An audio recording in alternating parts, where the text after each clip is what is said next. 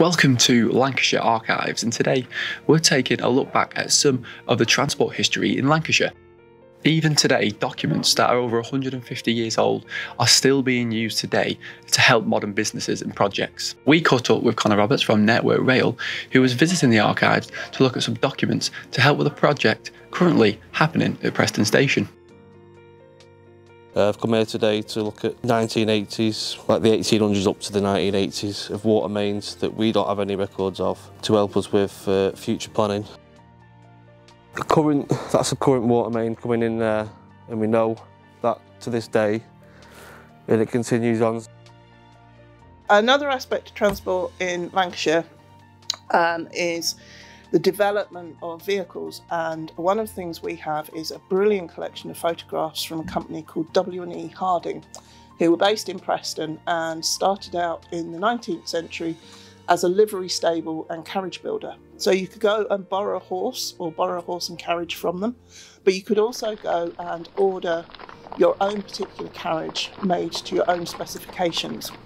And their headquarters and workshops were originally on Pitt Street, which is downside of County Hall now.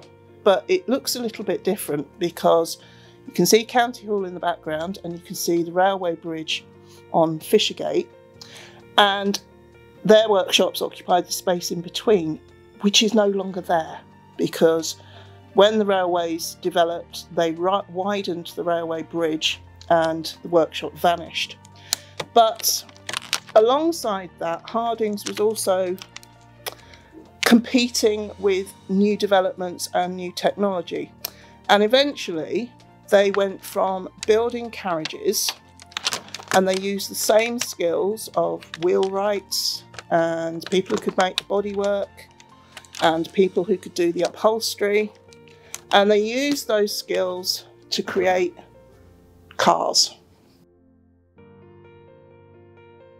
A lot of people know that the motorway system in Great Britain started just outside of Preston when the Preston bypass was opened in 1958. But the process to get to that opening in 1958 started a lot earlier. And one of the earliest things we have relating to the motorway system is this, which is called the Road Plan for Lancashire, which was published in 1949.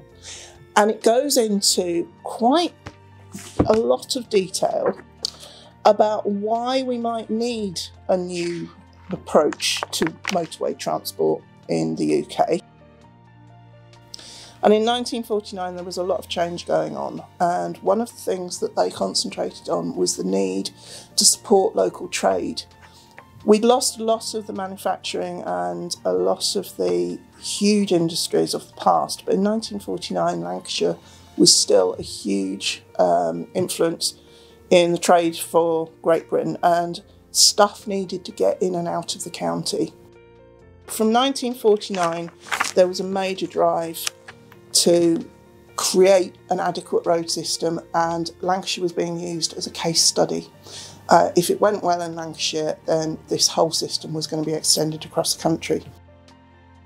And all that led to the opening of the M6, the first bypass outside of Preston in 1958, and the completion in 1966.